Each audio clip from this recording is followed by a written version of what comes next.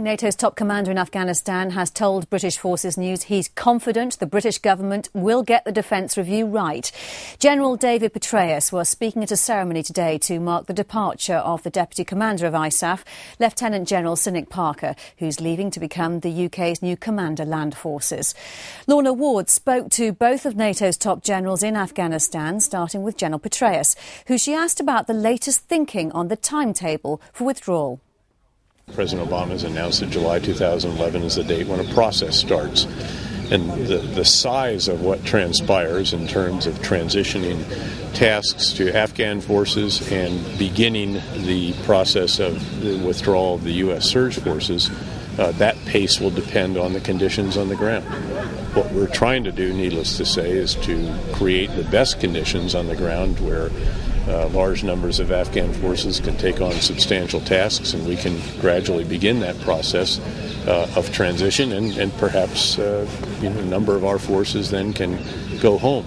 But the number of those, I wouldn't presume to try to predict or project. I think we're a long way from that moment. There's a lot of hard work that needs to be done between now and then. Again, our job is to produce progress. Now that we're at the point where we feel that we have the inputs right in Afghanistan, really for the first time. It's important to remember that over the last year and a half, we've worked very hard to establish the organizations necessary for the conduct of a comprehensive civil-military campaign. We've tried to get the best leaders in place of those in charge of those organizations, the concepts and plans and so forth correct, and then above all the resources needed to carry it out. So nearly 85,000 or so additional ISAF forces, funding for 100,000 additional Afghan forces. If you look at the U.S. component, tripled the number of civilians alone and so forth. So we're now embarked on the kind of campaign that we feel is necessary to achieve our core objectives. We should never forget what they are.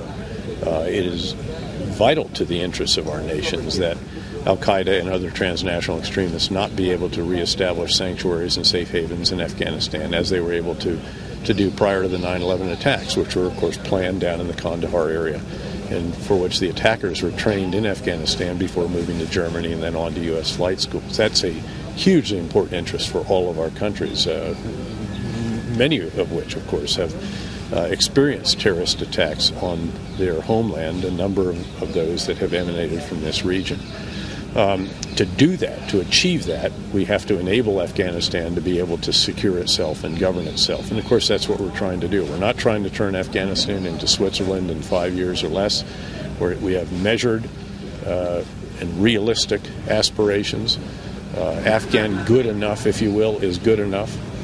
And that's what we're trying to accomplish with our Afghan partners, who grow in strength and capability literally every day, every week.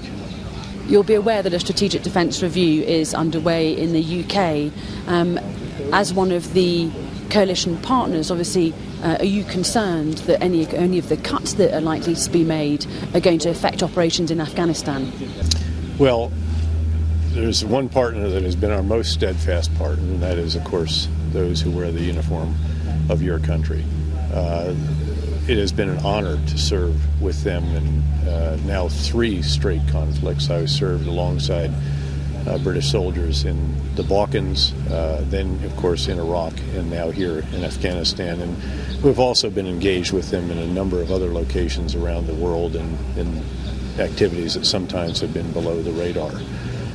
We feel very privileged to have done that over the years, and I'm confident that as the review is conducted, that there will be a keen awareness of the requirements of the mission here and the other contingencies that could loom out there, and that they'll make the right decision at the end of the day.